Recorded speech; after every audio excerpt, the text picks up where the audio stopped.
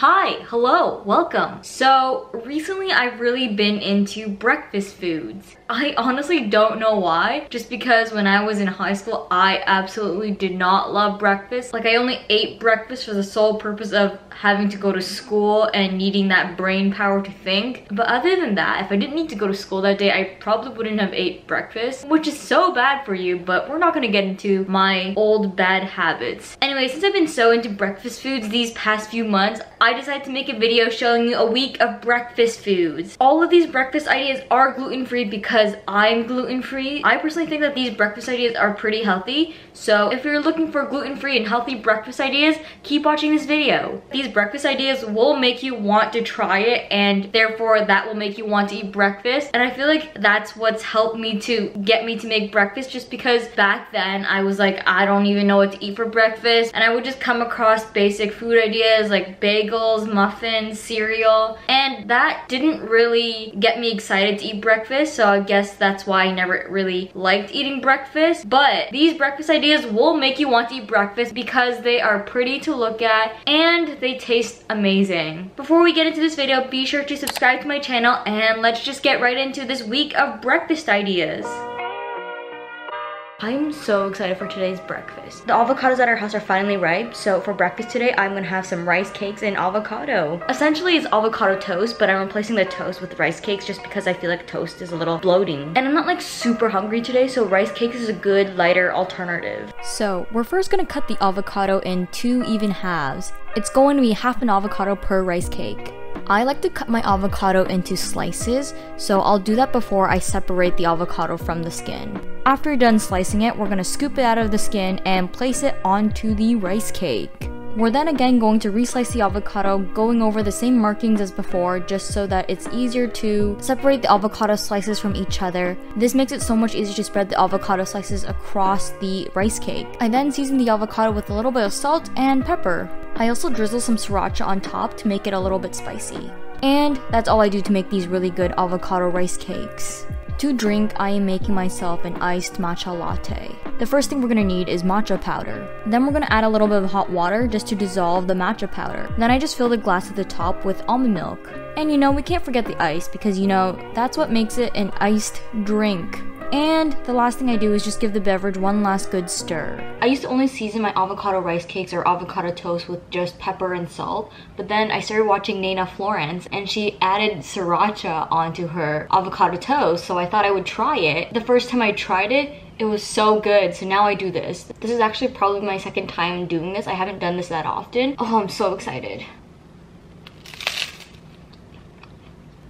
So good. Okay, I'll see you guys tomorrow. Good morning. Today the weather is kind of hot. It's kind of humid. I'm feeling a little sweaty and gross, even though I just woke up. So I'm kind of craving a cold breakfast just to complement the heat and, you know, also cool me off too because it is really hot in here. Today's breakfast is a smoothie bowl. Let's head to the kitchen. The first thing I add to my smoothie is 1 whole frozen banana. Then I'll add like a handful of frozen strawberries and frozen blueberries. The last ingredient I'll add is 3/4 of a cup of almond milk. The trick to getting a thicker smoothie is adding less liquid, but it will take longer to blend. So I use a magic bullet to blend my smoothie, and because the magic bullet is like a tiny blender, it's not as powerful as a full-size blender, so it does take a long time to blend it all together. Now all that's left to do is add the toppings to your smoothie bowl. The first topping I add is half a banana. I just cut the banana into thin slices and place them around half the perimeter of the bowl. I'll usually have like a little bit of banana left, so what I'll do is I'll add a second row of banana just right in front of it. I also top off my smoothie bowl with 1 tablespoon of sliced almonds, granola, and I also add chia seeds, but I kind of just eyeball the amount of chia seeds I put, and the last topping I put on my smoothie bowl is approximately 1 tablespoon of almond butter. Oh, I get so excited to eat this every single time. Anyway, that's the breakfast for today. I will see you Wednesday.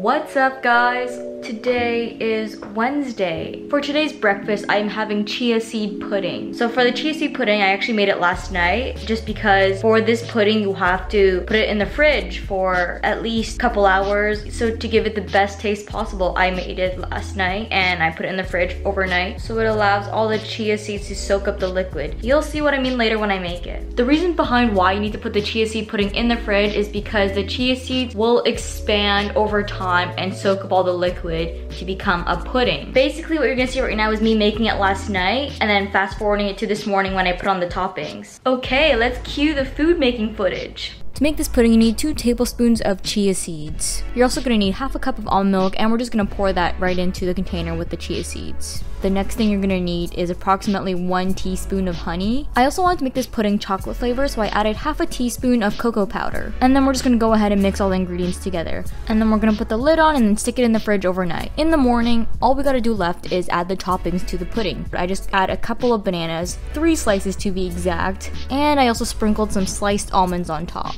For my drink today, I was really craving caffeine, so I made myself a coffee using the Keurig machine. I never like sugar in my coffee, so all I add into my coffee is almond milk. I've actually never tried this before. This is my first time making it. I'm kind of excited. I don't know what it's gonna taste like. It's not bad. I don't know how to explain the taste of this chia pudding, but it's definitely something I didn't expect. Alright, I will see you guys tomorrow. Bye! Good morning, guys. Today I'm not feeling too hot. I'm feeling kind of queasy, sick to my stomach. I don't know why I'm feeling this, but normally when I feel like this, I don't really want to eat anything. But I do need to eat something because I have to get work done today. I have to grind on my schoolwork. That means I need breakfast for some energy. So for breakfast today, I'm gonna go for some comfort food. Hopefully that will make me feel better. I'm gonna have my traditional rice cakes, almond butter, and banana for breakfast today. Let's head to the kitchen to make that. Whenever I have this, I always go for 2 rice cakes. Then we just spread the almond butter all over the rice cake. I personally love using almond butter, but you could substitute the almond butter for peanut butter if you want, or any kind of nut butter of your choice.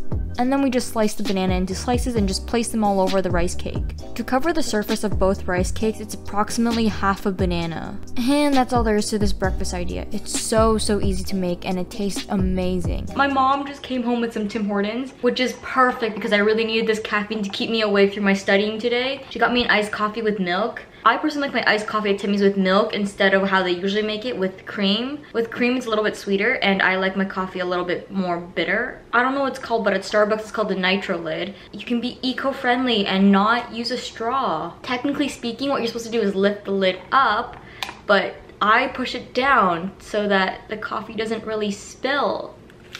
Rice cakes are a little bit stale today, but you know what? It's okay. I will see you guys tomorrow for the last day of the week. Yes, this video is technically a week of breakfast foods, but your girl needs time to edit this video, so that's why I'm doing a 5-day week instead of a 7-day week. I'll see you tomorrow. Good morning. Today, I have my final exam for my science class in the summer. I'm almost done.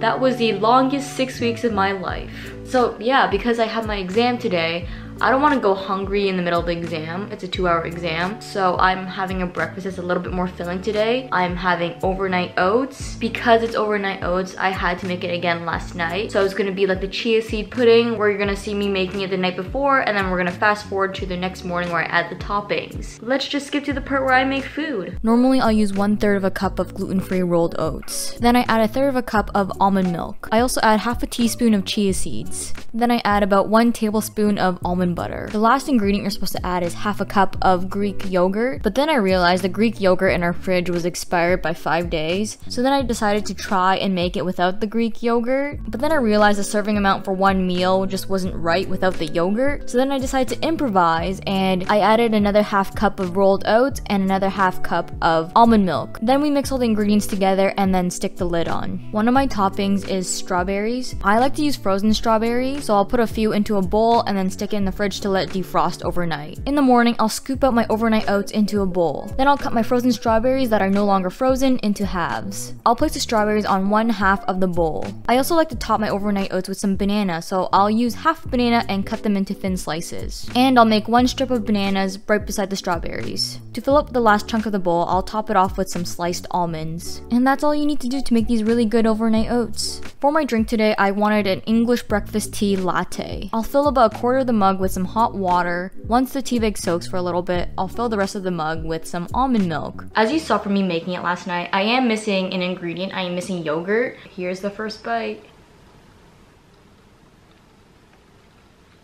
Maybe it's just because I've eaten this so many times with yogurt that I can definitely tell that there's something missing, but it's actually not that bad. I would say overnight oats still works without yogurt. Alright guys, those are all the breakfast ideas and recipes I have for you today in this video. I hope you enjoyed this video and I hope it gave you some new interesting breakfast ideas that you could try that are gluten-free and healthy. If you're still watching this right now, first of all, you're awesome, and second of all, thank you so much. Your support actually really means a lot to me. I will see you guys in the next video. Bye. If it's fine by you, I'll take the passenger seat. We can drive around.